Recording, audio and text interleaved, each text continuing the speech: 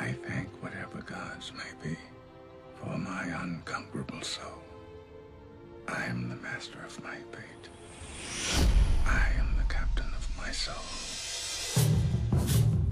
Today, President Mandela takes office in Pretoria, balancing black aspirations with white fears.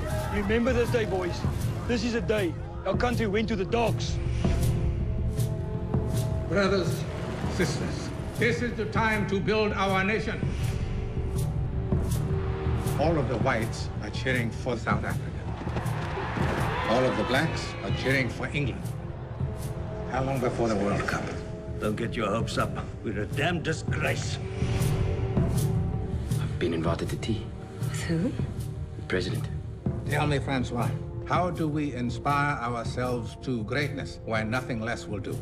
How do we inspire everyone around us? What did he want? I think he wants us to win the World Cup. This rugby is a political calculation. It is a human calculation. According to the experts, we'll reach the quarterfinals and no further. According to the experts, you and I should still be in jail. Times change. We need to change as well. We become more than just a rugby team. Did you ever imagine this? How could I? Do you hear? Listen to your country. This is it. This is our destiny.